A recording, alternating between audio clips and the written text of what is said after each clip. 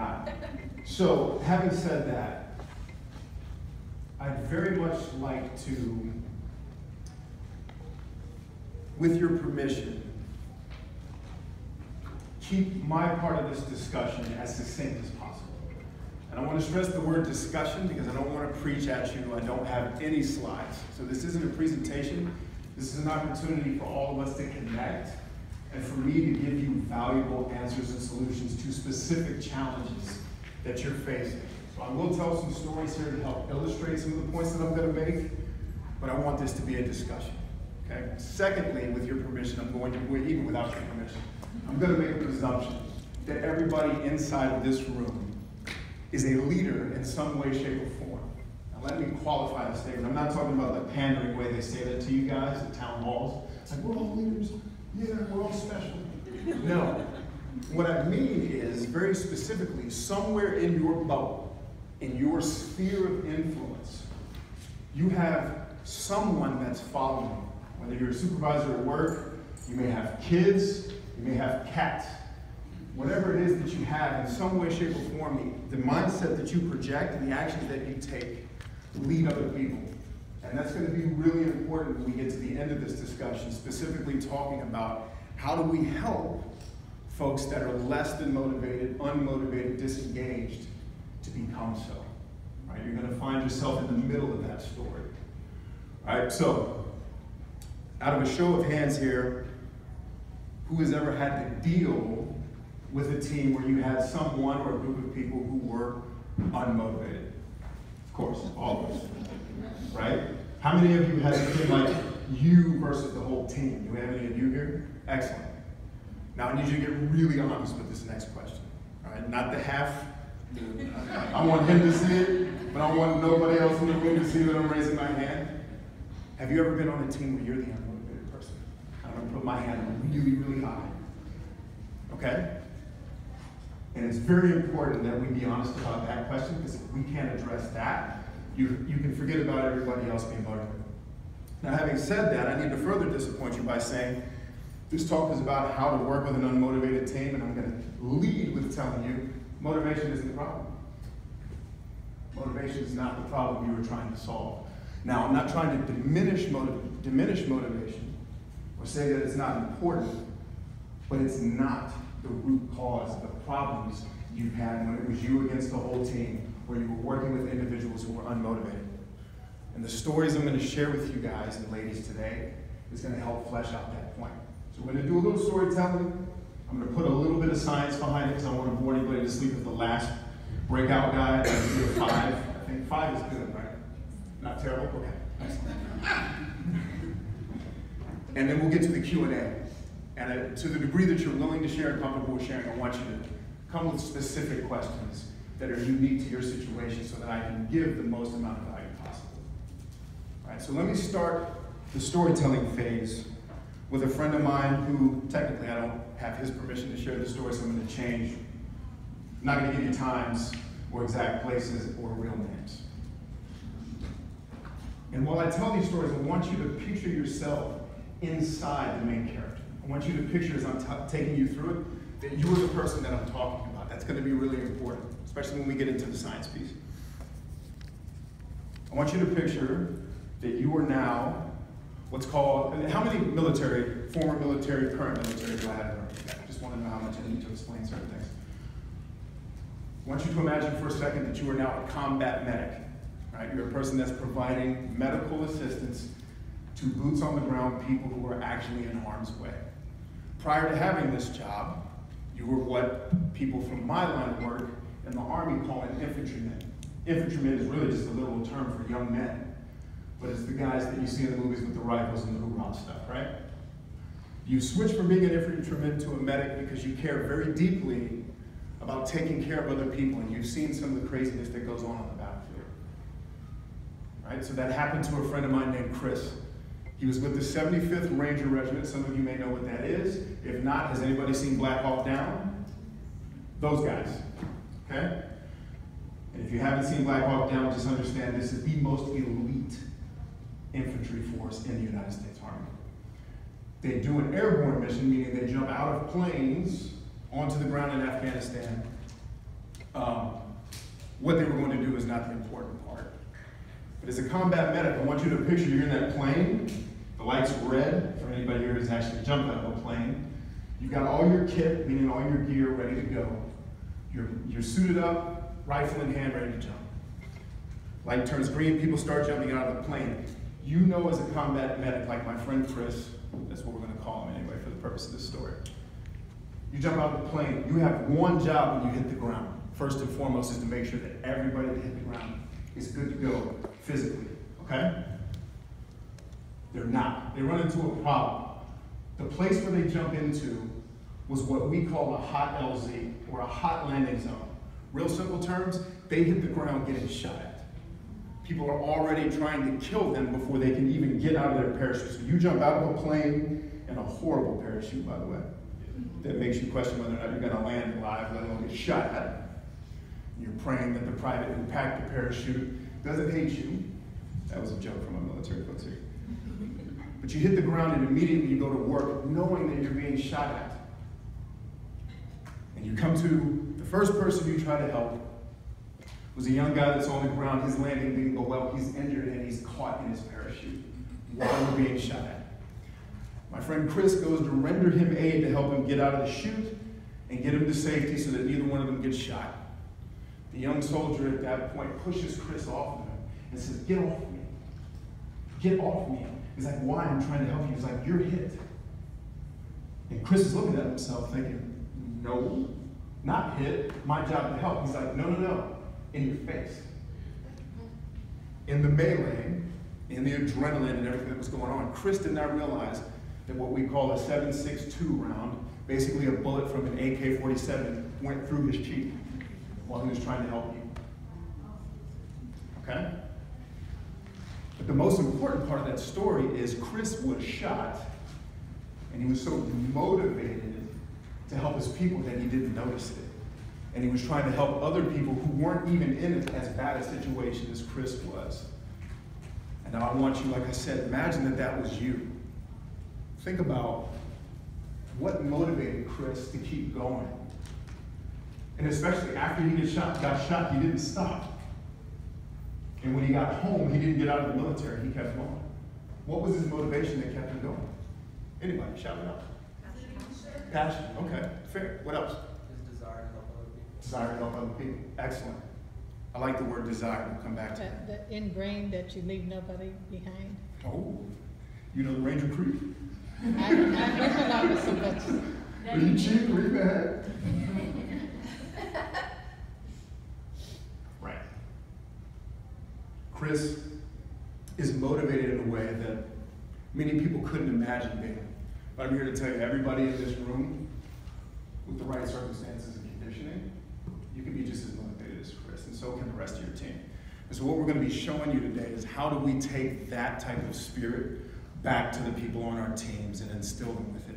And yes, there is a scientific, biological, and psychological way that we can do that, and I'm going to share that with you in a minute. Let's go back in time to my college days, back shortly after the Civil War. I have to say that because it was during the Civil War when we were in college. How many people in here were raised by someone from the Great Generation? Okay, so not the baby boomers, we're talking about the people that were alive during World War II. Okay, excellent. So was I. To make me not seem older than I am, to help flesh that out, when I was born, I was shortly thereafter abandoned by my father, and my grandparents stepped in to raise me. Okay, so I was raised by people from the Great Generation. And in college, mom or grandma has a bone to pick with me. Brian, your generation is soft. In my generation, the things we used to do were way more active, way more engaged, and way more profitable for the community of people than anything your generation does. By the way, I'm Generation X, in case anybody else in here is with me. Why is your generation so soft? Why aren't you marching the way that we did for the change that you want to see instead of complaining about it on the internet and tweeting about it? We had dogs sick on us. By the way, my grandmother and grandfather we had put together are African American. Okay? It's just add that piece of context. Lived through civil rights, segregation, integration, which, by the way, didn't help what we now call the black community as much as America thinks it did. Because see, back then there actually was a black community and a black economy that integration actually destroyed, if you read the history. So my father and mother lived through that. And she says, you guys have no grit, you're soft. And I said, Grandma, you're right. I didn't argue with her, she's right. But the context that she left out was, you had dogs sick on you. You had fire hoses turned on you. Just so that you could have access to the rights and all of the amenities that we should have as American citizens, right?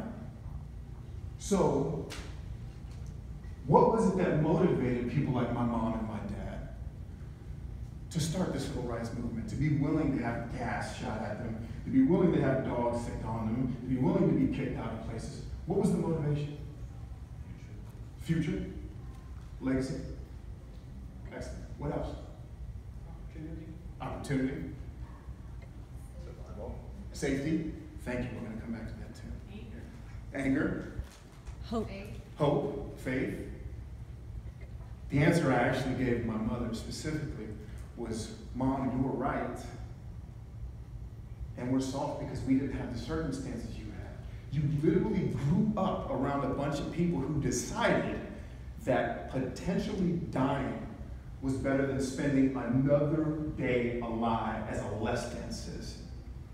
I don't have that gift of desperation because you raised me in a house where none of that exists, where I have white friends that don't understand any of the things that you're talking about. I don't have that struggle. And there's good and bad that comes with that. Because right, I don't have the grit that my parents had, but I also don't live in the environment they had to live in. It's an interesting thing that you get really motivated when you have outside circumstances pushing on you. All right, now I promised Emily I would keep this PG-13 for this last story. So I want you to, again, so you pictured yourself as my mom. Hopefully in that story you didn't picture yourself as me. I'm a bad host if you did. I want you to picture now you're a brand new, what's called first lieutenant, okay?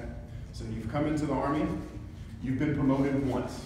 So now you've gone from being in charge as a 23-year-old young man, from being in charge of a group of about 9 people, now you're in charge of 50, and you're in what we now call, federal folks will understand, the National Training Center out in California. You're on an incredibly long convoy, which is designed to make you tired and fatigued and not give you food and basically beat you down so that when you actually get to combat, you're used to the hardship.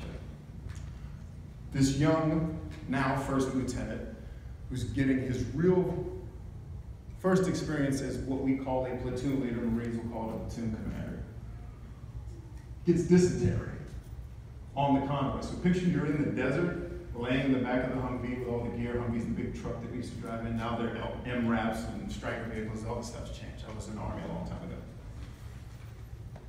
You get dysentery, and all of a sudden, you feel a rumbling in your stomach. And you know that you are not going to make the rest of this convoy. But to stop the convoy is to stop the mission. Okay? So in the back of your mind, you're like, I got to get out of this convoy because I've got to go take care of business. Otherwise, you can forget about everybody's gear that you're laying in the back of the Humvee with. Okay? PG-13. So, as this new first lieutenant, you're thinking through, I'm going to stop this convoy, but I'm going to have to explain to the team, to include the second in command of this unit, why are you stopping my convoy? Right? So, you very stealthily call that 9-man group that you used to be in charge of and say, hey, have the toilet chair ready. And yes, we had a chair that had a toilet seat welded onto it and a hole cut in it. And the toilet paper. Convoy stops. Of course, the second in charge is now angry because we're holding up. You can't be late in the Army. People die when you're late. He comes running out of his vehicle. Sir, what in the hell are you doing stopping the convoy? Now, some context I left out. You are known in the unit as the young Christian gentleman. who goes around reading his Bible and telling everybody all these wonderful stories about hope and faith, and you're pure, and you're the good guy, right? So the unit has this image of you that you're kind of an upstanding, do the right thing, keep it positive guy. But you realize that in order to stop this convoy and be effective, you're going to have to do something to disrupt the pattern. So, as the young first lieutenant, when the first sergeant comes up and starts yelling at you, you yell, "Top!" That's his nickname. I got a shit! Convoy stops. You know the end of the story. If you hadn't put together, this was me that this happened to. But, all humor and silliness aside, what's the motivation for someone to potentially not go against, but even compromise this image of the pure person in the unit? What's the motivation of that person to take an action that's potentially going to be offensive to people, but certainly going to get their attention? And maybe even diminish the view they have of you. What's the motivation? Desperation. Yep. The good of the team. Good of the team, kind of. And I can always say that because I'm the guy in the story, right? Having the mission succeed. What was that? Having the mission succeed. Exactly right. What else? What's my motivation for telling you a story that could potentially offend you? Honesty. Authenticity. What else?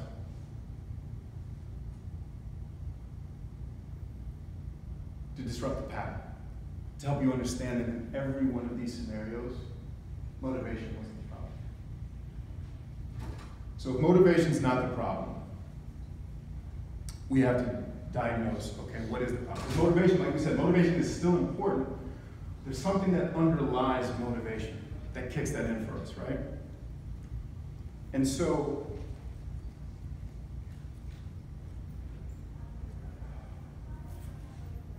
how many people saw Chris talk on stage yesterday, Chris Armstrong, when he talked about doing the studies that led to 6 different things that were all the same across all the organizations when it came to issues of culture, right? So I have 6 things that I want to share with all of you. That if we don't get these right, you can forget about motivating people, you can forget about having awards programs that make people feel good about themselves. If we don't get these things right, if we don't understand at a very basic level what and who we are as human beings, and we don't have enough empathy to work around that, you can forget about going back and motivating your team, motivating the individuals who aren't motivated, and most importantly, motivating yourself. Because as you'll see when I get to the end, that's where it starts. Okay, so 6 things, and I'm going to give you a bonus 7th. First and foremost, and how many of y'all are familiar with Abraham Maslow, Maslow's hierarchy? As I'm going to be stealing a little bit of what he's saying, but adding some to it. So if we were to rank all of the human needs that we have, so let's forget about motivation for a second and understand that as humans, every action we take, good or bad, if you define what that means to you, is based upon a perceived human need that we have. Period. What do you think the first need is? And if you've read the hierarchy, you may already know. Anybody? Safety. Safety. Excellent. So if you're a note taker, I like to use security or certainty is a good way to say it. Every human soul has a need for it, an amount of certainty in their life. Okay? I need to wake up every day and know that gravity's not going to stop working. Otherwise, this is going to get really interesting very quickly. Right? What do you think the second one is? Love. It's a good one. Sense of belonging. Sense of belonging. Are you talking about Maslow's hierarchy or? Kind of. So this is So food, water. right. So the physical needs is his first one, and then safety is the second one. So ours is this one is a little bit different. So this is what do you think is next? So if you say Maslow's, it's not going to be exactly right, but you'll get some of them. So variety. Let me just give you the answer without teasing it out. And in parentheses, put adventure. We have a need for security, but the opposite, or at least the complement of that, is we also have a need for adventurous people. Next, significance. And you can put in parentheses, being unique. We have a need to know that we matter.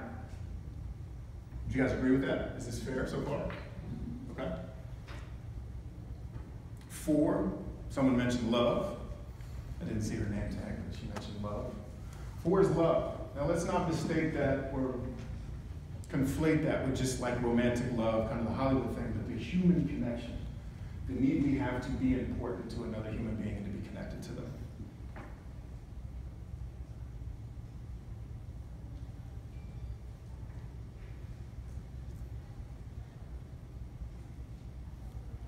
Number 5. I'm on 5, right? Computer scientists have to count on my hands. Said significance. Number 5 is growth. Because you all know from biology, if you're not growing, you're in atrophy, which means another word for you, we're dying. We either grow or we die. That's humanity. So we have a need, and I'm stressing the word need. This isn't desires, this isn't nice to have. These are human needs that we have. And as leaders, if you don't get these right, you can forget about motivating your team or your individuals or yourself. Last need in the 6, and then I'll give you the bonus, is contribution. You've always heard about giving back. Right? In the military, you will hear people talk about selfless service, personal courage, leaving things better than we found. We all have a need to contribute. Now here's the catch. All 6 of those things are in order. And if you don't have the one before the next one, you can forget about getting to the next one. If you don't have security, if you don't know where you're getting food from tonight, I can guarantee you, regardless of what your value system is, what motivates you, you're not going to be worried about contributing to the people in this room. You're going to be worried about how do I feed myself. And you're going to take actions, possibly even actions that go against your values. That's why I told you the story about me yelling at my first sergeant. Now, I don't have a problem with language. I teach my kids that there are no bad words. It's how we use them. But I knew that, right? I wasn't thinking about contributing. I was thinking about how do I get out of this very survival physical situation. That was the motivation. And so when you understand that these go in order, now you understand that if you don't meet these needs for your people, forget about motivating them.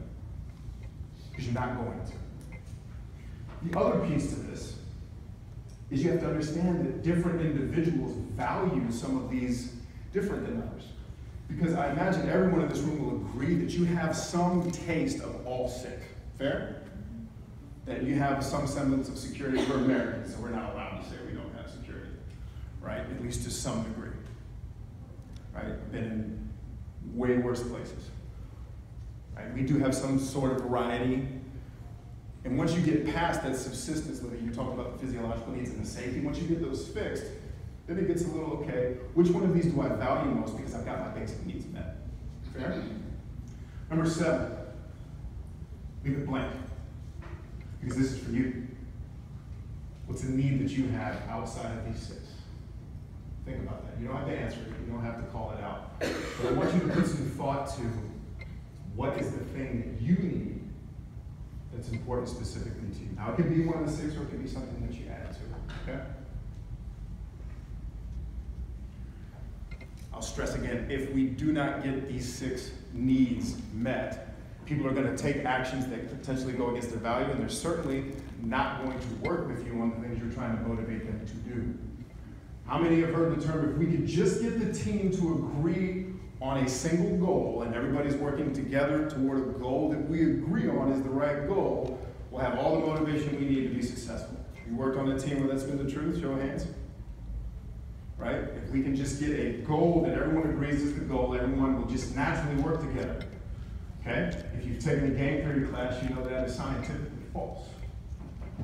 What every one of us does, myself included, is you can put a goal on the table. You can say, here's the goal, everybody, do we all agree? And they're going to nod their head because they want to get a paycheck, or they want whatever thing they're getting from you, right? But every human soul is only going to work toward this goal till they get whatever their need met is. So we have some unrealistic expectations about, I talked to a business owner recently that I help as a client. They're like, I want my people to be as motivated as me when they come to work. Never gonna happen. Never gonna happen. It's not their vision, it's yours.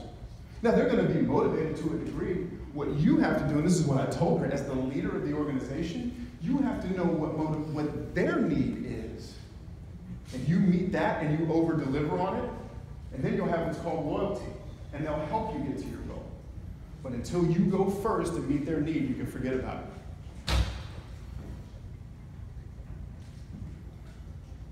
Next, if you're a note taker, let's talk about what I call the 4 M's of motivation. So not only do we have to know that these 6 things have to be met to some degree, not only do we know that people value different ones, and you're thinking at this time, okay, which one do I value? Like, am I a security guy? I used to hunt people all over the world. Security is not usually my first thing. Adventure matters more to me, right? Because I have some semblance. If I had no security, that wouldn't be true, okay?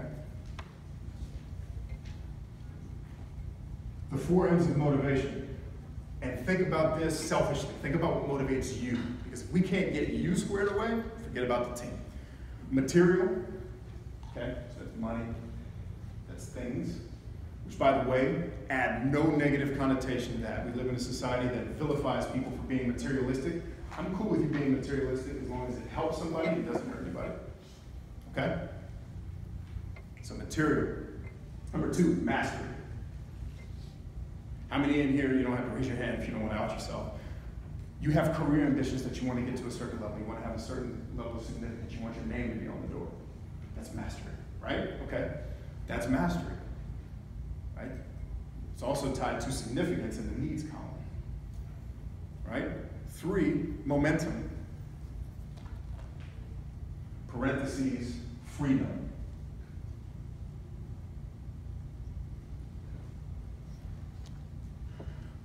4, mating. And we had to make it an M, so mating is what we came up with for human interaction. Okay, it's not the literal definition of mating, okay? But you can't, by the way, it can be. Let's be clear. Okay. So, what we need to understand is, these are the, and you can add probably 20 things to this list. I like these 4, because if you can figure out these 4 for yourself, where are my mastery folks at? And by the way, I'm asking you to rank them. Who has mastery as their number 1 thing? Like, I want to be important. Not in an arrogant, self-serving way, but in a way where you're in a position to give back and contribute. Mastery, right? Who are my money folks? Material. Thank you for being honest. Almost nobody raises their hand when I do this. Excellent. Okay, good. Where's my momentum and freedom, people? I'm going to keep my hand up. Okay? Now remember, mating is not just a literal term, right? Mating is human interaction, connection. I want to be a part of a team. I want to have cheese parties every day in the office. All right? One more cake party. Right? My mastery people don't give a crap about the cheese party. Okay? And the reason why I ask you to pay attention to that for you is because you have to know how to reward yourself. Because if you can't do it for you, you can't do it for your team. And that's why I say thank you for being honest about the material one. Because you'll know that if money or some material, maybe it's a house, maybe it's a car, maybe it's, I don't know, you fill in the blank thing you want, then you know to make that the thing that's going to motivate you. Right? Again, motivation isn't our problem. It's not our problem. Our problem is we don't know how to meet the basic human needs, 1. 2, we don't know what the basic human need the person we're dealing with values most. And we don't even personally know what motivates us specifically until someone gives you a quiz on it. Right? And if anybody in the room is questioning which one of those 4 you are, give yourself a test. If I was going to hire, let's do money versus momentum, right? Money versus freedom. If I was going to ask you to come work in my company for 10 years, you can't quit ever. But at the end of the 10 years, you're going to have $10 million in your bank account, right? But here's the catch. You are going to hate every day of your life working with me. Every day you're going to go home like, I need a drink. Please, this dude talks all the time. He never stops talking. He's big-headed. Or I'll pay you $100,000 a year, and you'll love every day of your job. Okay, let's make it $45,000. So, the reason why we do that is I want to tease that out. I want to know she may be more motivated by material. So she's the person who could potentially take the job that pays more, but comes with a level of stress that a momentum person, a freedom person would never put up with because they feel stifled. Right? They'll go take the $45,000 day job because they wake up every day and the meaning that you've given your life as a momentum person is that freedom means something to me. It's a part of my identity. Right? Thank you. Awesome. So, and then the seventh one is blank. Tying these all together, the reason why I had you all put yourselves in the shoes of the people, Chris, my mother, and then me, is if you can't get you motivated, forget about your team. And it starts with empathy, understanding what those basic needs are. Right? I train a lot of people physically in the gym. And inevitably I'll get people that say, I'm just not motivated to go to the gym. I said, what if you walked out of your apartment tonight and I unleashed, I don't know why I have one, a bear to chase you down the street? Would you run? Yeah. Would you, what? For my safety. Right, because you don't want to die. Right? And so what I'll tell them is when you want to work out as bad as you don't want to die, you'll have all the motivation you need. We've got to meet needs. And the reason why I had you put yourself in the shoes of the people in the story, especially Chris, with everything that he went through, by the way, the end of that story is he gets teased by some of his peers because he has to drink to go to bed every night because he knows he was 3 inches away from having the back of his head taken off. He's still in the military and he's still serving. That goes beyond motivation. Why? Because he has a need to contribute. He has watched friends die on the battlefield, and he's going to do everything in his power to make sure that doesn't happen again. And friends, that motivates him in ways that go beyond Weight Watchers or Slim Fast or whatever other thing that we're trying to add to our lives to motivate us. It's not motivation, right? And you have to go first. You have a person on your team that's not motivated, figure out what need they're missing. How do you do it? Ask them. What need do you have here that's not being met? Is it security? Is it you're afraid that you're going to lose your job? Figure out how to make them not feel that anymore. Is it that they're not able to contribute with their specific skill set? Strother talked about that. I don't know how many of you guys were in Strother's awesome talk today.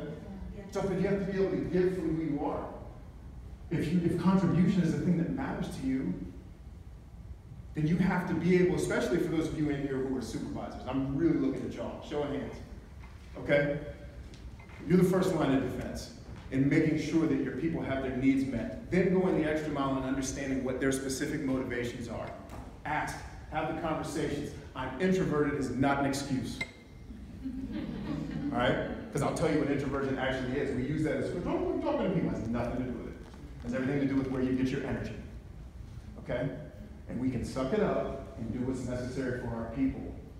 Right? We got to sweat a little bit if we want our people to be motivated. And we have to go first by first motivating ourselves and then understanding the needs that our people have so that we can meet those needs, understanding the motivations that sit on top of that so that we can help them get there.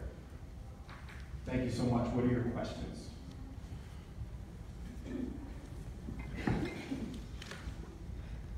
Yes, ma'am. If someone is motivated by a sense of morality, where does that fit in those 4 M's? For example, someone might be motivated by what they want to see as far as justice goes, fixing a situation, to make sure that something is done right because of morality. Where does that fit in? Excellent question. I would put that in between mastery and momentum. Because in order to have the freedom to affect the positive change that they want to see, they're going to have some agency, some freedom built into what they do. And in order to actually be effective at a smaller or larger scale, they're going to have some level of mastery. Is that fair? Thank you. Thank you. Yes, ma'am. So, when I came to this, I wasn't just thinking about my team, I think I was thinking about my agency. Sure. I'm in a little bit of a unique position. I work for the Oklahoma State Department of Health, and I'm officed out of the county level. In our region, we have 5 county health departments, and in the 2.5 years that I've been there, we've gone from a workforce of 160 to 59. And so, with federal funding getting slashed, state funding getting slashed, a large portion is just that we've lost employees because of their lack of faith in the agency, and we're on hiring freeze. So we have people that are doing 3 and 4 people's jobs, but when we sit in meetings and we're trying to, have that motivation, we have amazing leadership that's currently stepped in to fix situations, and we are the health department. We have essential services. Some of our smaller communities don't even have a doctor's office, so it's literally the place where people can go and get help, and it's affecting our communities terribly. And so it's not just motivating my team of 3, which is an awesome team of 3. It's motivating like an agency. And I think it's the safety part. I mean, people are worried about their jobs, they're worried about their incomes. What type of advice would you give us to, remotivate? So before I give advice, I'd ask a couple of questions. I'd do a discovery meeting, right? Yeah. When you say you have great leaders who are stepping in to help out, how dirty are their hands? Are they in the trenches with the people who are now taking up the 3 jobs? Are they rolling up So sleeves? from the commissioner to first year of leadership, they're all gone. So, and that's at the state level. At the local level, I mean, we're all, our leadership is still there, but they did the best with what they have. I think they're very untrusting of the new leadership. I am The workforce is trusting. untrusting of the new leadership. Absolutely. Okay. Right. I'm tracking. And so, if we're not trusting the leadership, Yeah. that leads me to believe that the leadership is not bought into us to helping with the motivational issues that you have there. Is that a fair assumption? And they're still cleaning up the messes. I Right. think, so. So what I would say, do you have the leadership's ear? Some of the leaderships do. In Also, order, it's our legislators that are budgeting and doing things as well. So, yeah, it's a big issue. absolutely. So the leadership that you have, though, is it visible to the workforce that they're actually getting in the trenches to help with the problems that you're having? Specifically, the fact that you went from you've been cut basically more than in half, right? Does the workforce see them as coming and getting a shovel and helping us pick up the mess, or are they so busy managing up that the workforce doesn't get to see that? I don't know. I think some people may see it and some people. So the first thing I would want so if I'm in charge of all the leadership core, it's roll your sleeves up and show your people that you're dedicated to helping them do the parts that now we've lost help. So guess what, CEO? You're now digging ditches, right? Suck it up and get it done if we want to have that level of trust, because people are going to trust you when they know that you're going to be on one accord with them and that you're going to help them and not leave them high and dry. Right? I would probably dedicate one person to being a squeaky wheel to go get more money. Right? Start beating down doors, rioting, whatever it is, joking. But it's a unique situation where there's not one solution that's going to fix that problem. What I would tell you specifically is in your sphere of influence, model what you actually want to see in other people. Show them that you're sweating. Show them that you're bleeding in the trenches with them. Because that's what's going to make them trust you. Because no matter how bad it gets, what was your name? I'm sorry. Michelle. Michelle is here with us every day sweating it out. I think for me, it's like it's gotten worse and worse and worse, which motivates me more and more and more. So I haven't figured out what I am here yet, but I don't understand the lack of motivation, which is very frustrating for me. Which is a great point, which goes back to the empathy piece. Yeah. Your need very much sounds like contribution. Yeah. Is that fair? Yeah. Right? That's kind of the one that's the value that's driving you. You may be around a lot of people that are driven by security. Those two things do not always get along. People who are all security are like, give me the marbles, and nope. The person who's adventurous and wanting to contribute is the person that's out there willing to put their neck on the line. Right? So you may not just have an issue with motivation, you may have a values issue where you have a certain set of core values that drive your action. And the reason why it's hard to see why other people aren't motivated is you need to add that empathy piece too. I get it. This person just isn't me. They didn't have my parents. They didn't have my experiences. Empathy, empathy, empathy is the answer to that. Meet them where they are. Help them meet their need in any way you can in your sphere of influence, and that's what's going to build the trust and rapport. Okay. Yes, sir. So how would you go about motivating a team when you don't actually have the authority or ability to help meet some of these needs? Kind of like security or something. If you are in a place where there's tons of layoffs and you have no ability to actually affect that, how do you actually be able to get that stability for your team so that we can, progress? So specifically, we're focusing on the security. I'm sorry, when you said security, I started thinking about like security forces. The security needs. You don't have the ability to make sure people don't lose their jobs, right? But you do have the ability. It's reframing. So you have a sphere of influence that only goes so far. Find somewhere in your sphere of influence where you can create a level of safety. Maybe it's just being the brother that's going to stand, like, no matter what goes down, I've got your back. Even if this ends the way we don't want it to end. I'm going to be here every day showing up to make sure. And if you get laid off, bro, I'll come help you. I'll cook you meals, right? It's whatever you can do in your sphere of influence to help someone who's security focused, to put them at ease. No, you can't guarantee them that their job's still going to be there. Most of us probably can't. I mean, I can't even do that with my employees. Like if all my clients wake up tomorrow and say, we're done, I'm like, we're done. Right? But I can tell them that no matter what happens, we're all gonna be in this trench together, and we're gonna figure it out. Right? It's about giving them a sense that really a lot of this stuff is just showing your people that you care at all the levels. Right? So it's you operate in the sphere where you actually have some level of control and some level of agency to make it happen. And it's going to take some creative thinking. You're going to have to creatively think through, okay, can't do this, but what can I do? And bring in help. They were talking about earlier today who likes to come up with ideas in a group or who likes to do them alone. Never do them alone. Be a plagiarist. Bring other people around you. That's what I was going to say if you called me. I'm a plagiarist. I have no good ideas. I read books of old dead people. I'm like, that's going to work. Because history's proven it, right? Bring people into the team that can help you figure those things out so you don't have to do it all yourself. Yes, ma'am. How do you motivate people in a volunteer community that there's no or not much of the human needs or the poor ends there? That you kind of give them something, but you want to drive them, but you don't know how to drive. Okay. Excellent. Vision.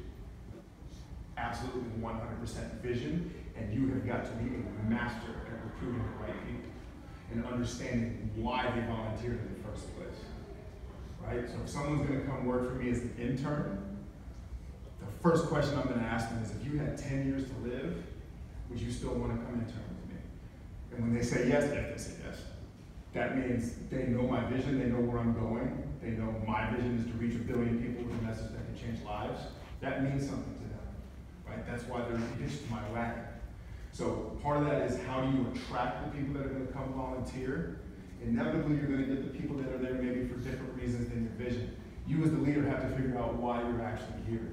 And sometimes that's a literal conversation, like, why did you decide to volunteer here? And don't accept the first answer. Usually you have to ask people why 3 to 7 times before they say, oh, because it looks good on my resume, or oh, because my mother made me come here.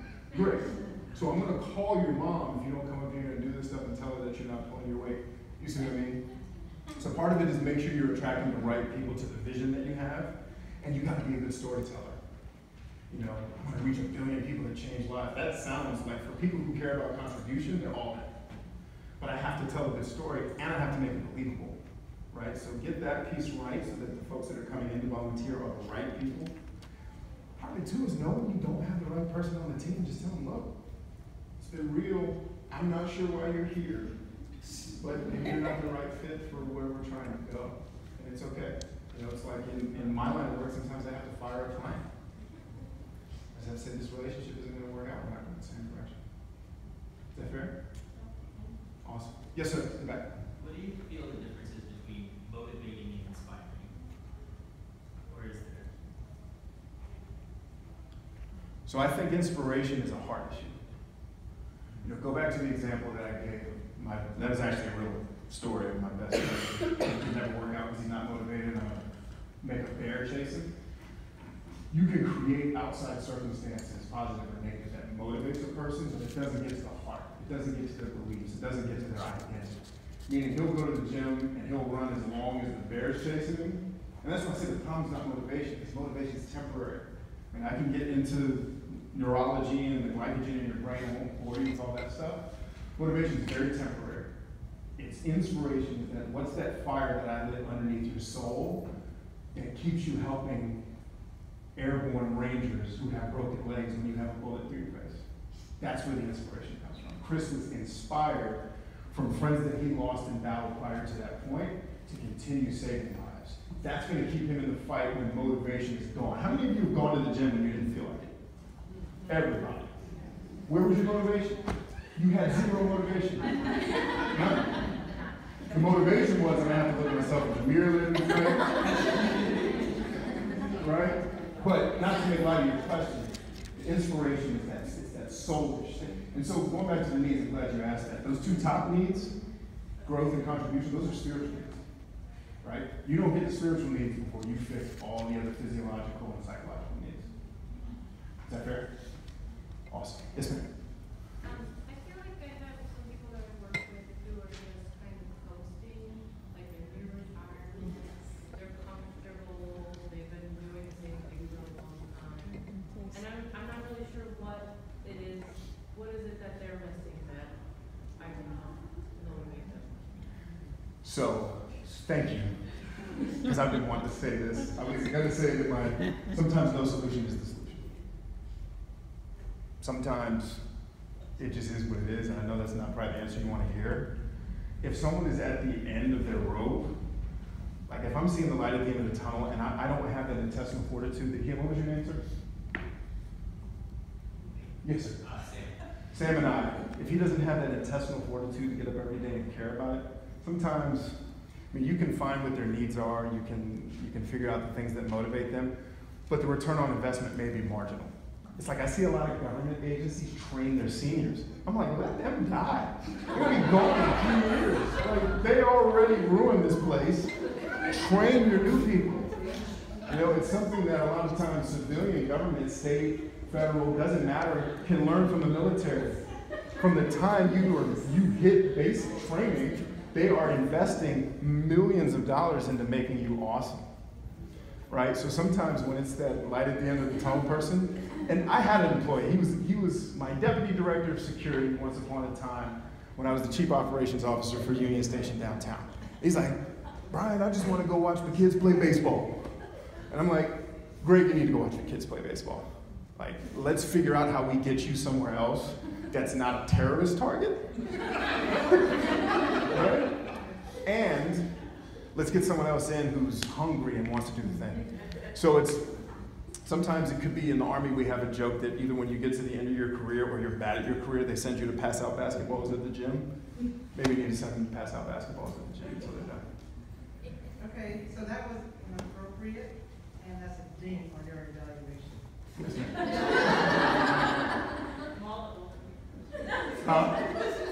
Yeah, but you're here though. Right? So you're more than smart. It was an inappropriate statement. Yeah, so all jokes aside, the point is you have to know, you have to be able to manage expectations.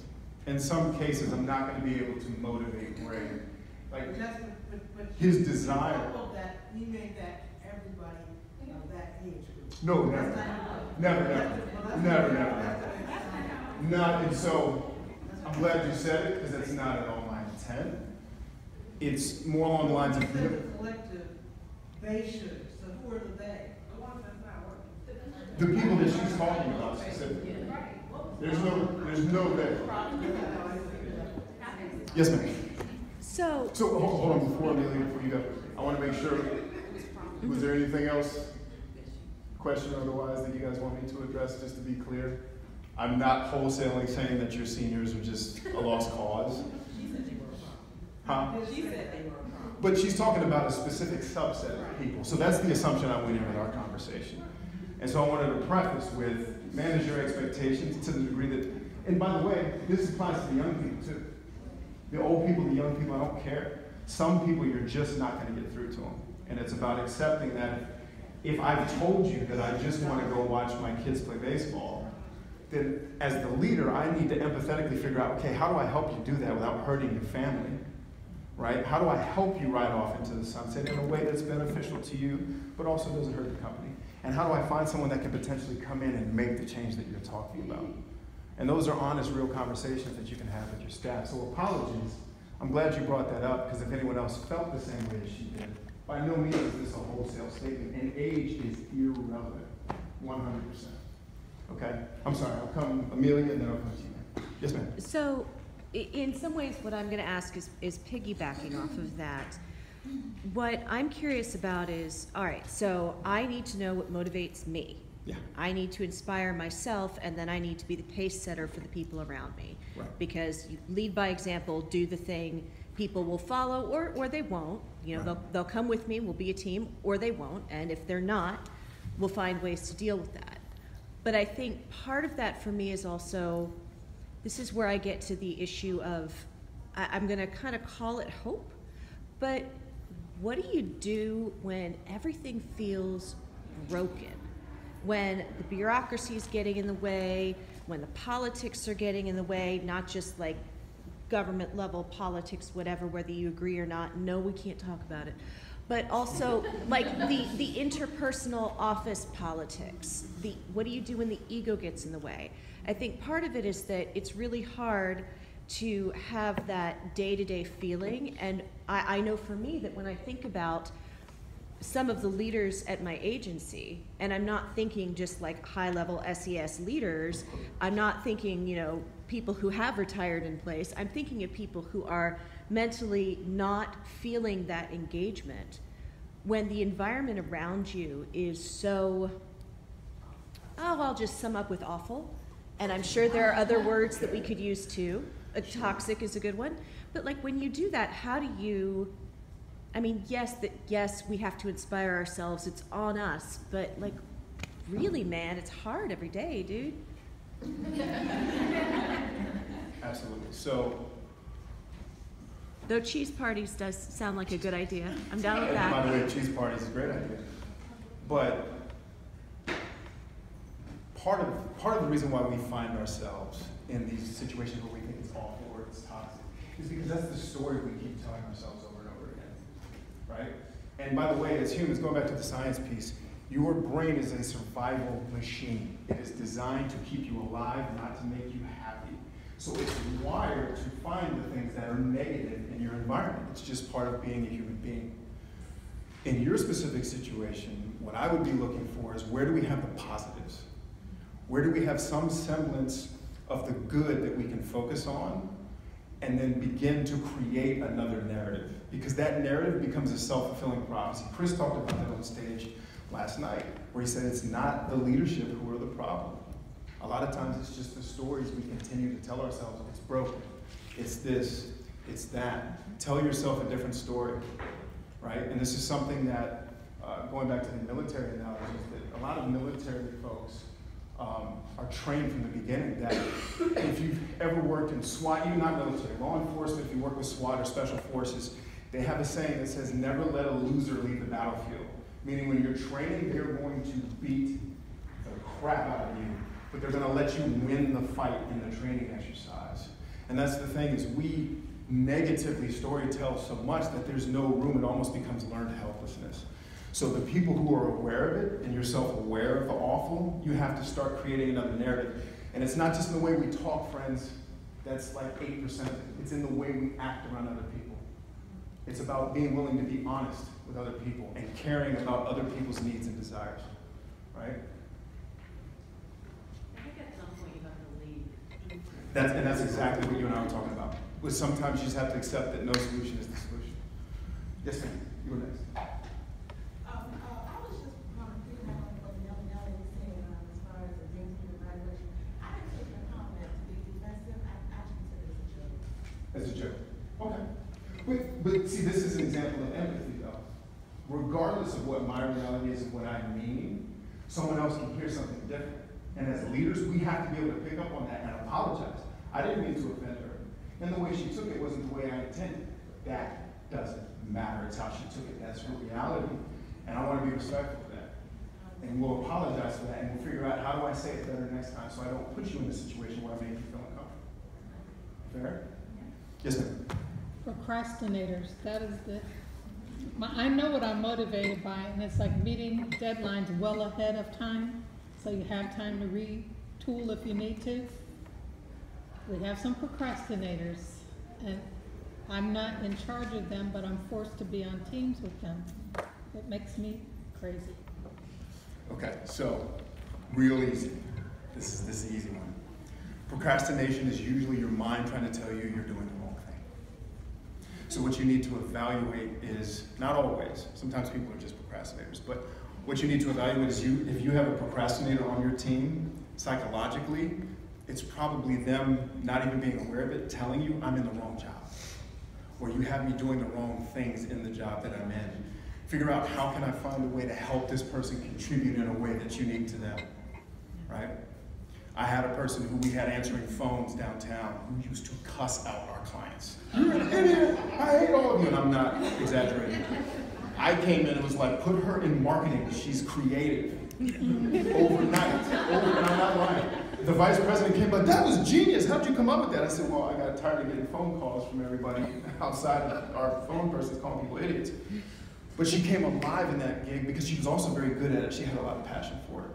And so it's about evaluating. Do you have your team members doing the right things? And that's what Struther was talking about this morning. Yes, ma'am. So to follow up on that and Struther's presentation, one of the things that we talked about was, there are some people that like to plan ahead and kind of be done well in advance, and others that work the best in kind of like a high stress, 11-hour situation. So how does that mirror with procrastination? So we're going to talk about the people on this wall of the procrastinators? Yes. So I would have you reframe that a little bit the way you're looking at it, because it may not be that they're procrastinators, it may be that their willingness to incur risk is higher than yours. And so what I mean by that is the things that you're seeing over here in the planning phase that are highly important, if we don't get these things done, the sky is falling, they may not agree.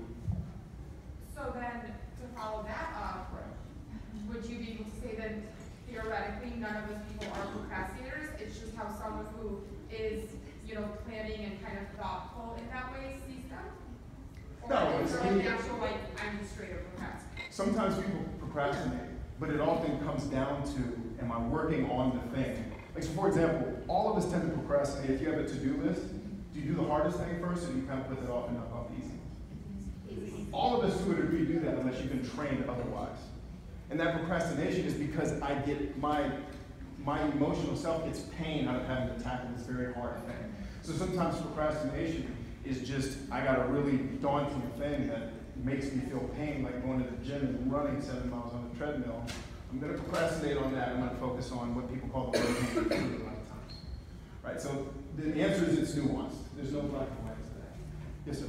So kind of going along that same thing, I was always a procrastinator for growing up and stuff. And one thing that I realized, for me, I actually work better in little bursts, and I like to plan so far ahead, but actually doing the work, like I have to sit down and I won't eat or anything. I won't leave the chair for 12 solid hours sometimes, and I will keep working on something. Right. So I kind of actually work better when I'm just cramming and focusing on nothing other than that.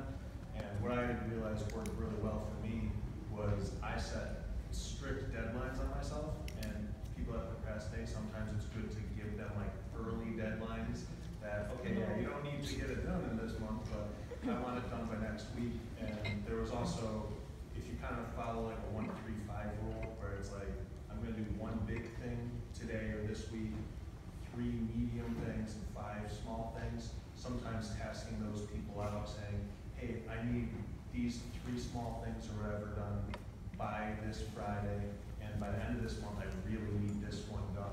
That seems to, it's still frustrating because you want to see that constant progress. And I'm not the boss, that's the problem too. Right. Yeah. And we keep getting thrust to, and then when they turn it in, it's lousy. So we end up doing it anyhow because we have to meet the deadline. And when they hand this crap in because they run out of time, we have to fix it. and I'm a perfectionist procrastinator. So when I turn something in, it has to be perfect. And one question for you was. So hold that one, because I think, are we up on the break? So I want to be respectful to folks that don't want to stick around, but if you have questions, I will stay as long as you need. Sorry. No, no worries, no worries. Go ahead. So when you were kind of talking about volunteer management, when you're looking at somebody that is just getting one step thing on their resume, I have an issue basically with people that all they want to do is say they're a part of the team, they don't want to actually She doesn't want anybody doing help stuff out for and me, do so she anything. forced But at the same time, they can't just say,